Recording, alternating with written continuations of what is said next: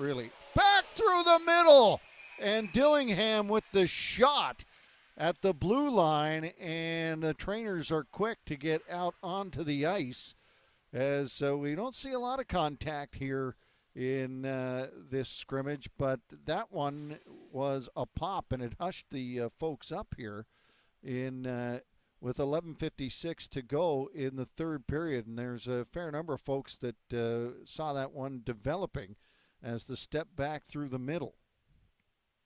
And we'll give a opportunity here, and nobody intends to find themselves trying to injure another player.